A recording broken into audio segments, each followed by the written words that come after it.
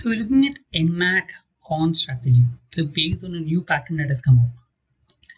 So these are courses that we're running for NMAT. One is the NMAT Snap online workshop.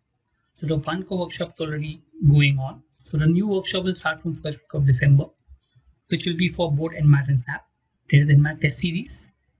There is NMAT Snap CMAT videos which are there. And you can purchase this on the website or you can call for more information. Coming to the paper pattern, we are looking mainly at cons, that is 36 questions and 52 minutes. Okay, this is what the paper pattern is. In terms of the syllabus, broadly speaking, there is number properties, again cons, arithmetic, again cons, algebra and probability, cons. So these are three areas of maths. There is no geometry, remember that. Most of the other things like algebra, arithmetic, everything is there, but the geometry is not there. A major part is not there. Okay, and apart from that, you have data sufficiency and DI. So DI, you can have around 12 questions to 16 questions, data sufficiency around 5 to 6 questions, and rest will be mathematics. So broadly speaking, this is a breakup. So if you look at pure mathematics question, could be around max to 18 questions approximately, max. And the rest of the questions could be DS and DI. That's what is expected. So normally in DI also there could be, each set is of 4 questions, which means you could have 3 to 4 sets which are there. From that, one set is expected to be easy at least, but the rest 2 sets, one medium and one tough. The tougher could take more time, but the easier set could take lesser time. So technically you should try to save time on the easier set and then put more time on a tougher set. Same with data sufficiency. There will be, you can normally solve DS faster than a maths question. So if you can solve DS fast, you can save time on DS and use this for mathematics.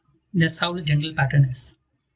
If you look at time per question, so normally a quant question I'm giving 1.5 minutes per question approximately. So the 18 questions, it will take you around 27 minutes for the 1.5 minutes. DX, there could be 6 questions, so 1.25 it will give you around 7.5 minutes.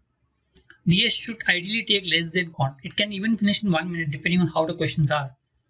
But yes, DS can finish fast because it will only find out whether it's sufficient or not. You need not calculate. So do practice DS. That's one area where you can gain marks.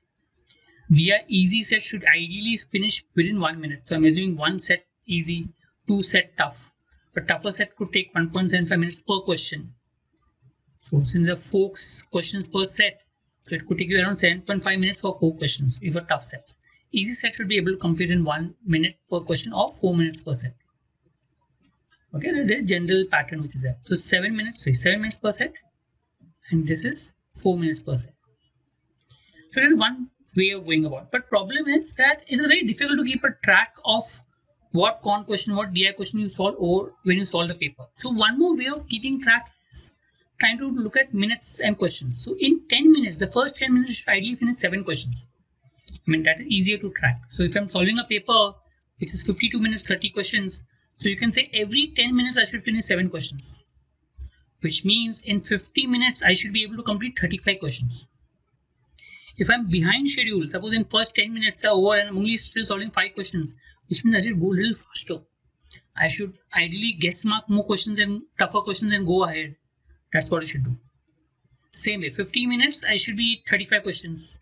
So automatically 52 minutes I should be able to complete 36 questions. So this will give you a fairly rough idea as to how to solve.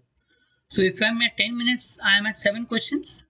Okay, if I'm at 5 questions, which means I need to hurry up and solve a little fast. Intelligent guessing and other things. But if I'm at ahead like 8 questions, don't slow down. Push, because there could be tougher questions later on that will require more time. So don't avoid being behind schedule. It's okay to be ahead of schedule. Okay, little behind is fine because it's possible that initial questions you may take more time because you want initial questions correct. But ensure that you follow approximately this time limits. That should help you better. Right? I hope it's clear. Anyway, it's an adaptive test. You cannot come back to a question. You will be only be able to master the strategy only once you are frequently solving a test. The more frequently you solve a test, the better you understand the strategy and the better you'll be able to solve the question in the exam. Right? Focus on your strategy when you're preparing.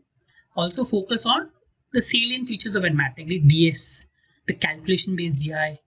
You need to be good at these, and if you're good at this, you should be able to do better as far as the exam is concerned.